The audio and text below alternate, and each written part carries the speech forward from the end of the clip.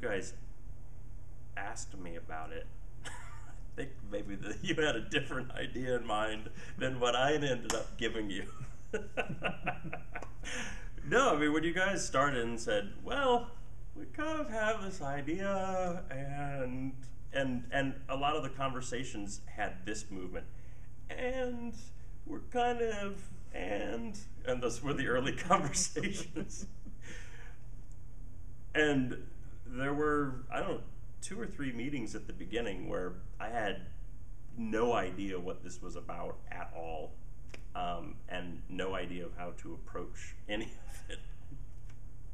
But what happened was we got an atmosphere going of a bunch of people saying, I don't know what this is about, and kind of throwing ideas back and forth. And then we also were able to use that time to talk about the play and to talk about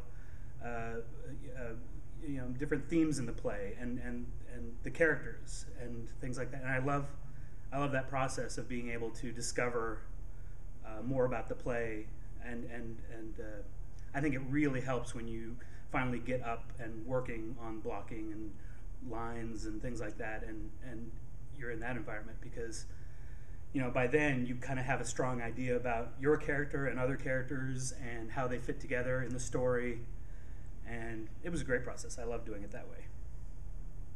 We gave the actors a script with no climactic scene. We left the final scene off the play so that they could, through discussion and exploration, we could figure out what the ending would be together as a group.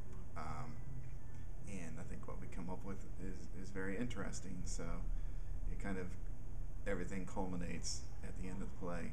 All of the ideas come together. And so a lot of what is in the final product is very organic, and it comes from the actors themselves and the musicians themselves, and we kind of all discovered it together, and it's been really very exciting and very very satisfying.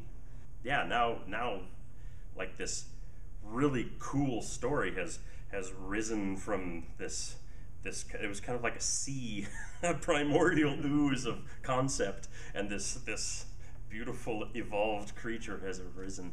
I've just been completely bowled over by the level of intelligence and creativity and talent, the skills, as well as the sense of humor and the sense of pathos, both, that everybody has displayed.